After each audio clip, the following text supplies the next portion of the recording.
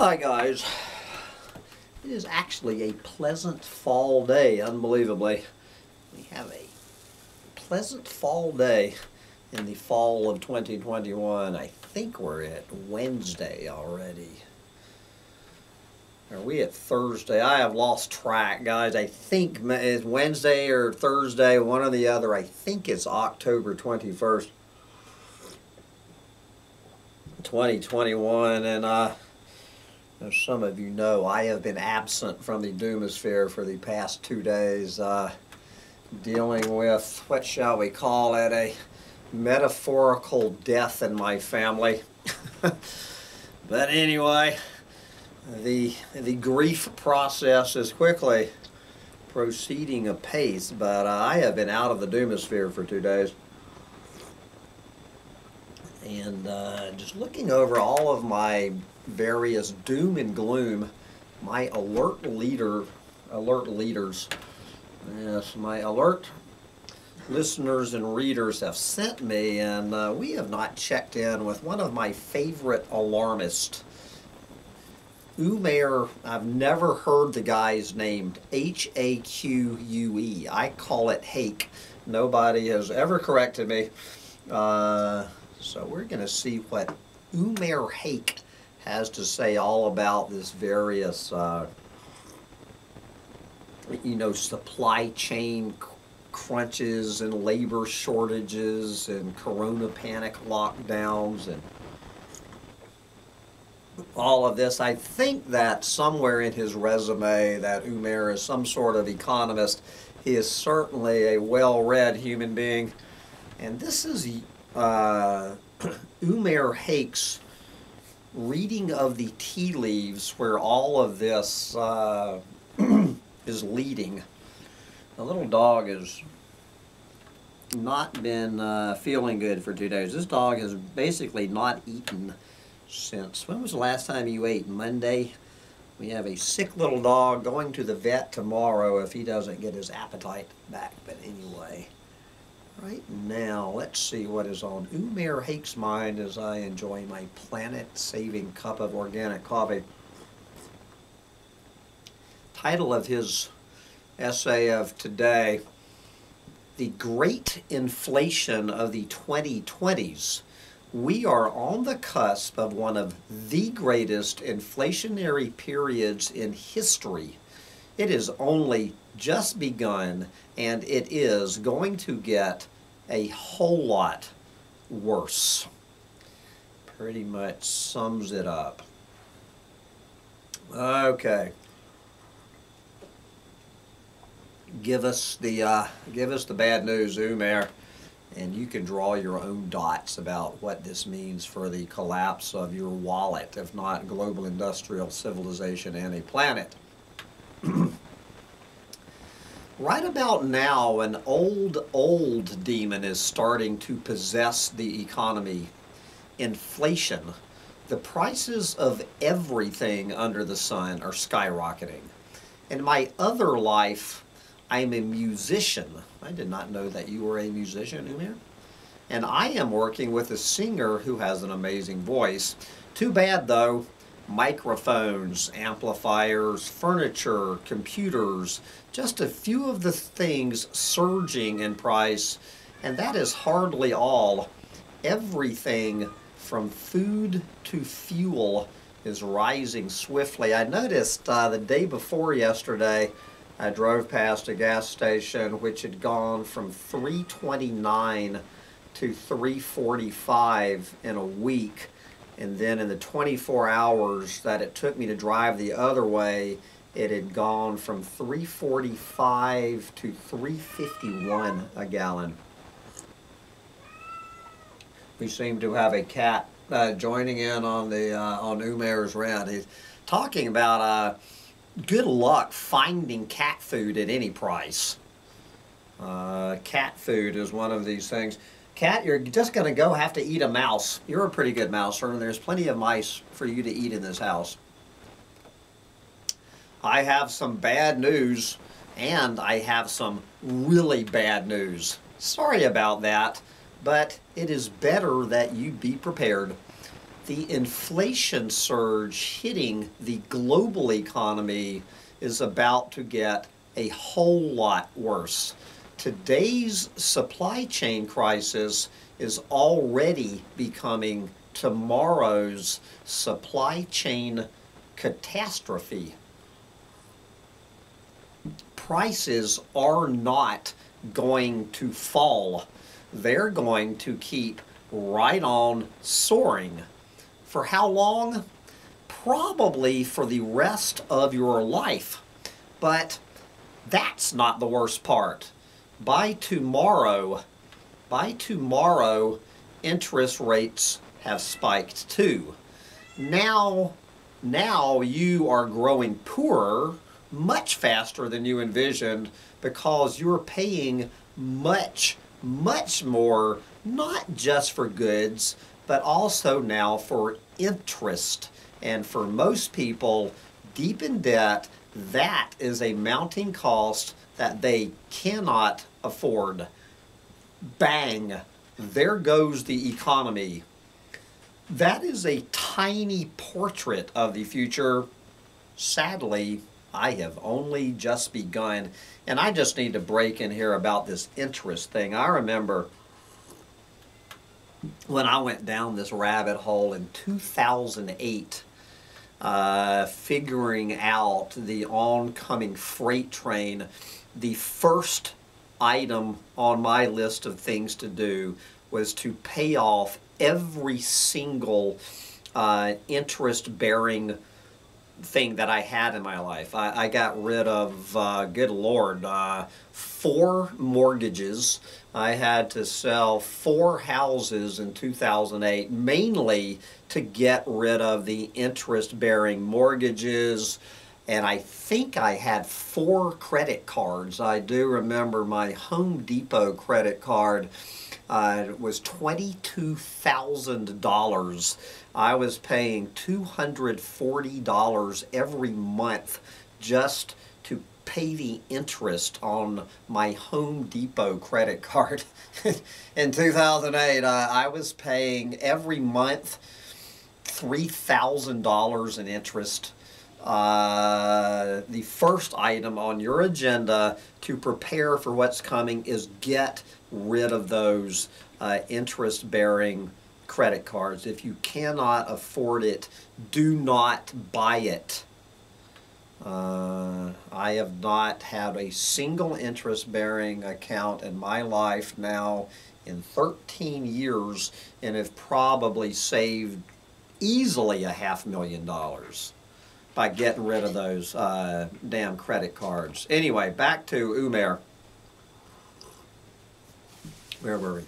All of this isn't just about now. It's about the future, the next few decades. It is beginning now, but it's going to be a long-run trend which shapes our lives. Rising prices. We're not used to it because we live on the cusp of a bygone age, an age of artificially cheap prices, perpetually falling for everything from clothing to electronics to food to fuel. That age is over. The age of cheap stuff is now coming to a close. What follows it? The Great Inflation does. Let me put this simply as I can, and then explain it a little more clearly. We now have to internalize costs over a few decades, which were externalized over centuries. How long did it take us to bring our civilization to this point of mega fires and mega floods, of climate change and COVID? Centuries, during which we have been polluting and consuming and depleting and strip mining and annihilating everything from rivers to oceans to animals with no end in sight until we got here. And now we are discovering the hard way that there really is a budget constraint, as economists call it, or in plain English, that the planet really does have limits. So now we have to pay for the cost of the industrial age. We are living on a dying planet. Someone has to clean it up. While the basics we've long taken for granted begin to go into shorter and shorter supply as they become harder, riskier, more costly to supply, to source, produce, manufacture, distribute, transport, everything from water to food to electronics to lumber to steel. And that's going to cost us. But who is us? It's not Jeff Bezos and Zuck. It is you. I don't think Jeff Bezos or Zuck are listening to Collapse Chronicles. That is why prices are soaring. It's not because the economy roared back to life after Corona panic. People did not stop buying microchips or food or lumber or steel. The cause of the great inflation roaring to life is not a sudden spike in demand. It is a shock to supply, one that is not going to end, at least not during our lifetimes probably. Think of today's price rises as just the front of an immense tsunami stretching long and deep back into the ocean. Let me explain what all this means. What is behind this supply chain crisis? Part of the answer is Corona panic, and another big part is climate change. Climate change is essentially why there is a shortage of microchips around the globe.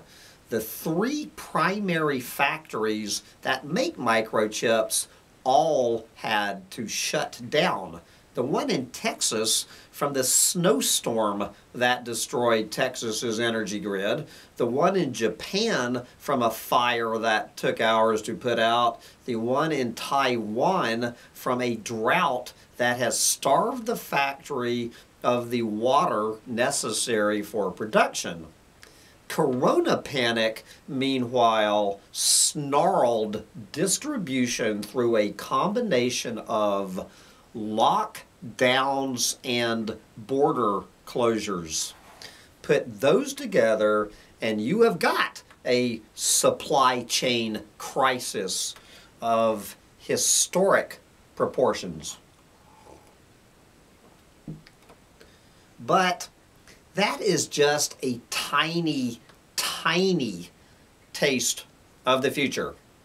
Imagine what happens now as mega fires and mega floods and mega typhoons bite.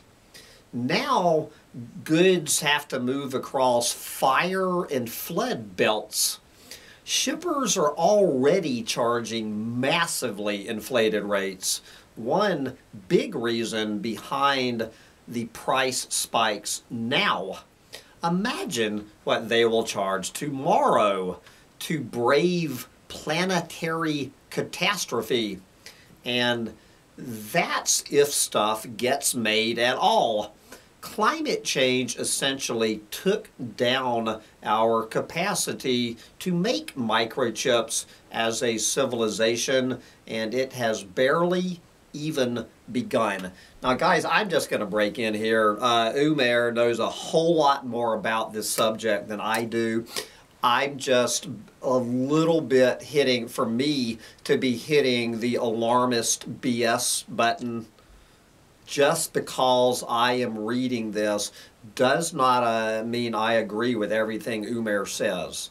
I don't know. Maybe everything the man is talking about these microchips because of a 3-day snowstorm back in January in Texas and some fire in Japan that took hours to put out. It's not ringing true to me. The microchips thing is not ringing true. I thought microchips were made in Taiwan. But anyway, I'm going to get back to Umair. I just needed to put in that little amplification and clarification that this is one of the reasons this man is frequently being called an over-alarmist.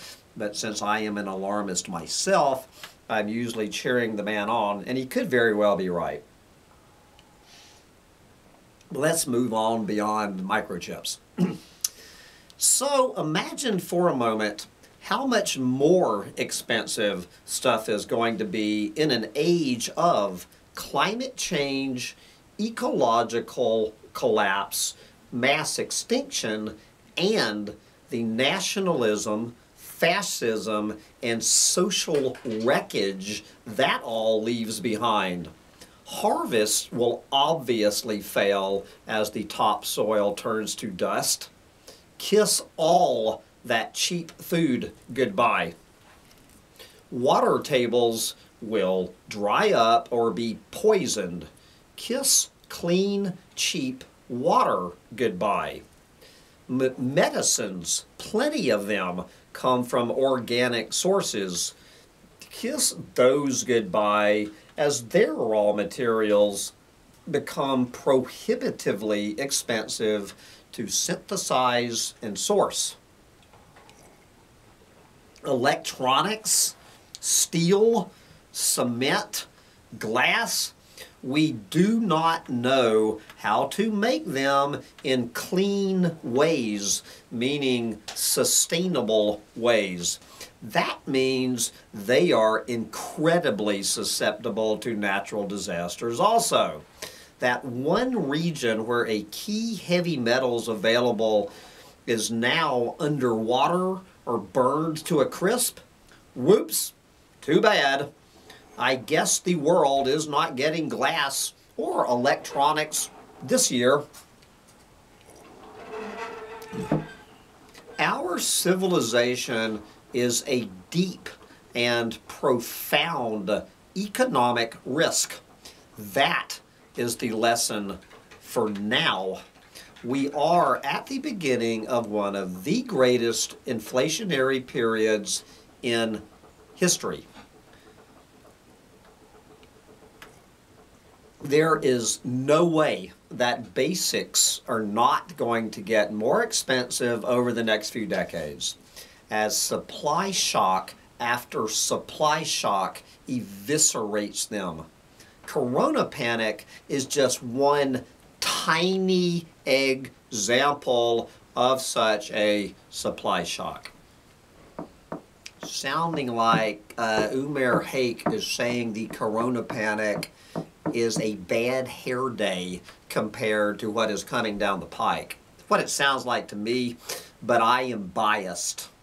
But I am reading corona panic is just one tiny example as corona panic is a bad hair day. Anyway, enough of the C word. When temperatures rise by 2 degrees C, and we can't make stuff in parts of the globe that it's now made in, from electronics to clothes to food, our civilization undergoes the greatest supply shock in history. Think about what happened to ancient civilizations. How many of them died off? They too underwent supply shocks. Some had water sources that dried up. Some depleted their resources into oblivion. They didn't all have monetary economies like we do, but the effects were the same as they are already starting to be for us. Shortages, crises, goods not getting where they're needed and used to being had. The consequence of that was disaster. Civilizations simply fell. Cities were abandoned. Wars broke out. Conflicts arose. That is the path we are on.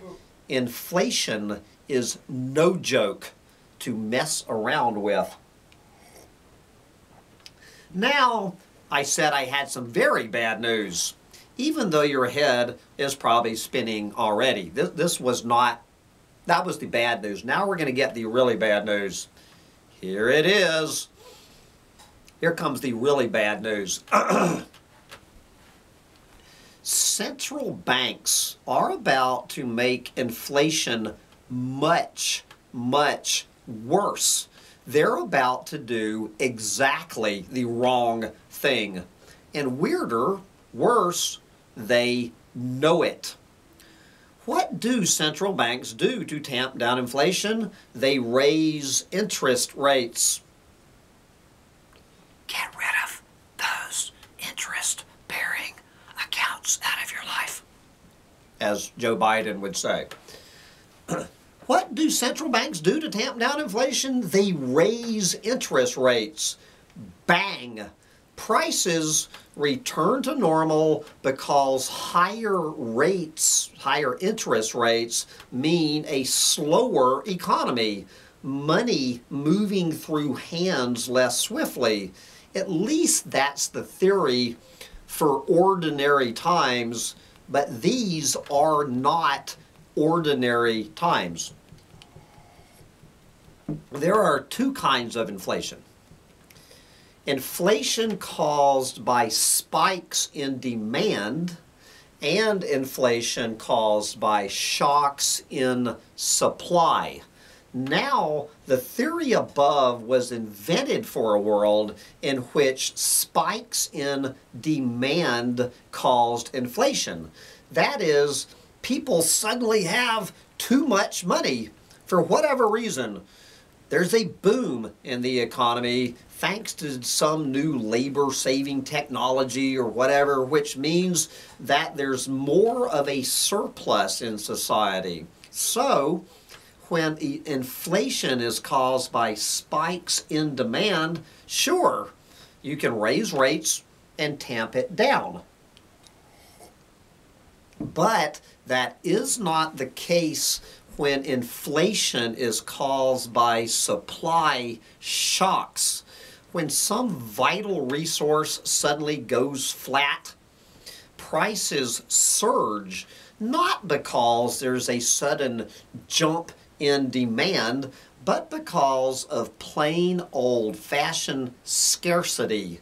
Raising interest rates, in this case, when inflation's cost pushed, as economists call it, is a recipe for disaster.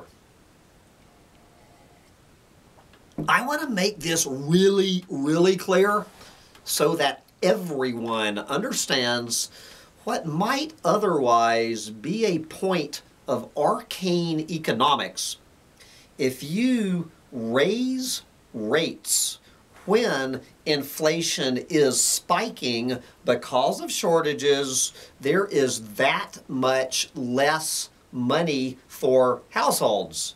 Now, households are paying more interest on everything from mortgages to credit cards to cars. But that does not solve the problem of a lack of supply for food or fuel or computer chips. Is there anybody listening to this man who does not get it going into the Christmas shopping season, assuming there is a Christmas shopping season? Put that credit card away. Do whatever you can to pay that sucker off. Shred that thing.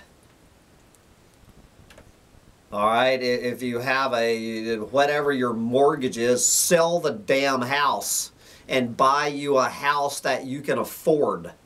This is why I live in a 384 square foot shack instead of that 3,000 square foot, 4-bedroom, 3-bath McMansion with a 2-car garage. You know what I'm saying. It takes some damn responsibility. Anyway, I'm getting off. I can see I made my coffee too strong. Let's get back to our economic lesson from Umair. Where were we? Prices do not fall when you raise interest rates in a situation of a sudden shock to supply, whether for computer chips or cars or food or fuel. What do? They rise even higher. How can that be? Well, think about it. Now people, because of all of these interests, all of this skyrocketing interest they're paying on their credit cards and mortgages and car payments and whatnot, now people have less money to spend because they are paying more money in interest in all of their debt. So businesses tend to cut back whatever orders they have already placed for the goods already in short supply.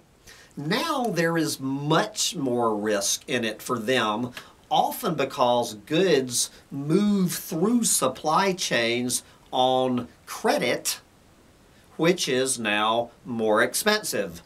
Bang! That means that prices for people rise because now those goods are in even shorter supply. I love, I admit, guys, I made an A in economics in graduate school. I made an A in graduate level economics and statistics. I never had any clue what my professors were talking about. I had no clue what any of this meant. And I was at the top of the class in both classes, and I could only imagine what everybody else in the class. I wish Umair had been my teacher. I'm learning more about economics in this one essay than I did in 3 months of graduate level economics. Okay, class, did you get all that? Just think it through in your own life. Interest rates rise tomorrow. Bang! All that debt service cost you pay suddenly begins to soar. Then you have less money to spend. So does everyone else. But that doesn't affect the level of demand in society for food, fuel, microchips. It stays the same. All it does is raise the cost of doing business, of providing goods through already crisis-stricken supply chains. So, what happens to society at large as a result of all this? Well, austerity sets in. And I'm not going to get off on a rant here on austerity.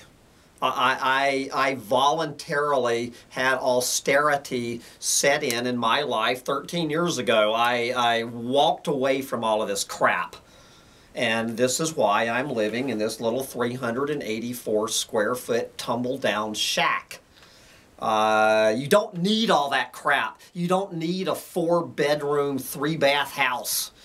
And 4 other rentals in a goddamn Home Depot credit card with $22,000 on it. When I'm reading this stuff, I just want to scream. Take some damn personal responsibility. Cut that crap out of your life, starting with these Christmas presents. My Christmas budget for the last 13 years has been 0, 0, 0. Cut that crap out. Call your friends and tell them how much you love them. All right. Anyway, getting back to Umair, I can tell this coffee is really jacking me up. Where were we? Oh, yes. What happens to society at large as a result of all of this? Well, austerity sets in, as it needs to. Governments cut spending because now interest rates are higher and they have to service their debt too. At the same time, societies are getting poorer, as they need to do. People are paying more for the same stuff and more for their debt, which means they have less left over to pay their taxes. Ah, shit, I need to go pay my taxes in New York before I head to Florida. What does that add up to? Less social investment. But this is the precise moment at which we need more investment. That is the only solution to the dilemma above. If we cannot stop prices rising when supply shocks hit us by raising interest rates, then how can we? Well, there's only one way. We need to increase supply dramatically. That is the case before us now. The age of apocalypse we are entering is going to cause one of the greatest inflationary surges in history, because there will be shortages, very real shortages of everything we are used to, from cheap food to clean water to breathable air to microchips and steel and glass and cement. We need to invest in our fundamental systems so they are capable of providing all of those things at the scale we are used to, but not in the way we are used to. Did you know so far that there is only one clean steel plant in the entire world? He doesn't define the term clean steel.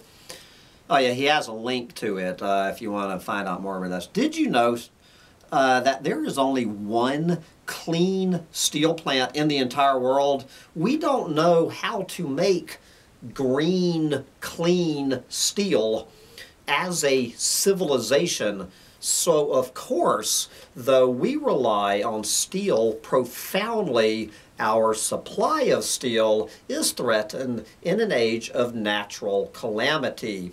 Do you see the theme here?